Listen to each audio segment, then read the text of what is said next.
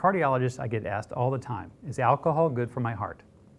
Well, I never recommend drinking alcohol for those that don't drink, especially just for the heart benefits. But there does seem to be a lot of great data to show there are some heart healthy benefits to drinking alcohol. Now, what is it about alcohol that can help protect your heart? There's a couple main factors. Number one is it can raise your good cholesterol, raises your HDL by about 12 or 15%. Now, that's pretty impressive. It also thins the blood out almost like an aspirin a day to help prevent clotting. And it also has some anti-inflammatory effects inside the arteries. Those three things are all heart protective.